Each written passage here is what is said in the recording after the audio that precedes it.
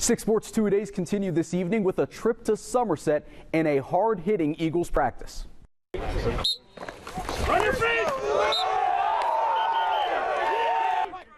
Bob Landis' boys channeling their inner Oklahoma. They aren't happy with the way last season ended. A blistering start followed by a 5-5 finish and a loss in the AAA playoffs. This year's team brings back 16 of 22 starters.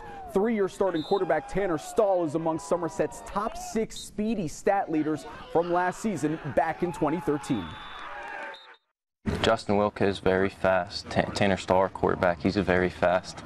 And we have players across the board who are very quick and I think can cause problems for the other team. I think there's some anticipation around town. I think there's been a lot of excitement. Everybody's asking, hey, are you ready for football season? And can't wait for football to be here. Our team's the same way.